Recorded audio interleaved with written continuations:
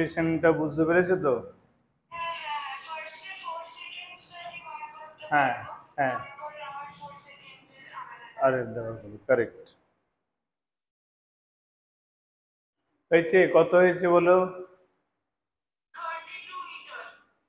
প্রথম 4 সেকেন্ডে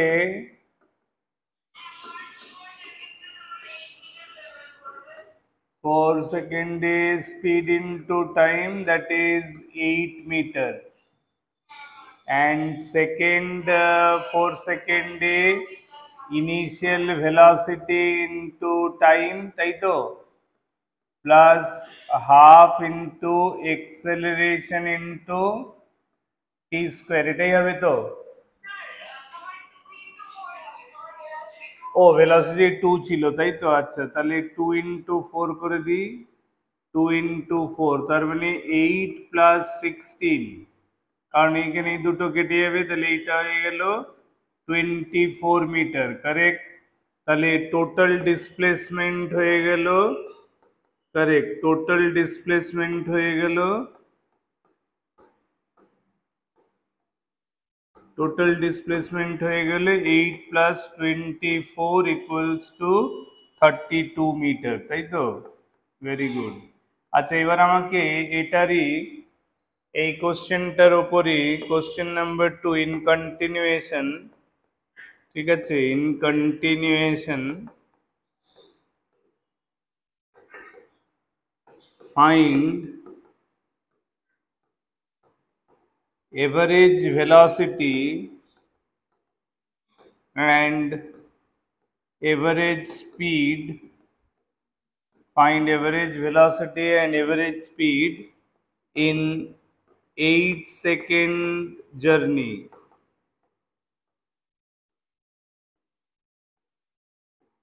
This is an 8-second journey, time duration of the journey is given 8 seconds, right? তাহলে এই 8 second of the journey continuing the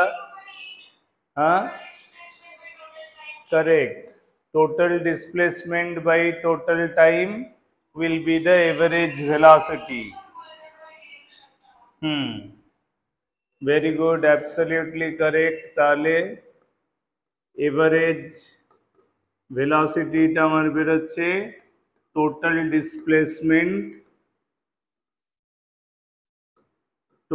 displacement by total time.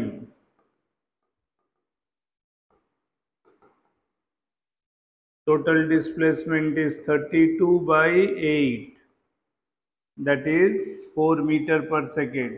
This is what we are getting at the average velocity, right? Can you tell me what will be the average speed? Average speed will be the same. Velocity আচ্ছা average স্পিডের ক্যালকুলেশনটা কি হবে? Correct, average speed will be total distance by total time, তাই তো? Total distance by total time. So can you tell me why should I take the total distance as same as that of the total displacement in this case? Correct, very good, very good. So total distance will also be 32 and time of journey is 8, so that's why it will be still 4 meter per second, because we can write down in a straight line motion, in a continuous straight line motion, the displacement is equal to distance traveled. ঠিক আছে, very good.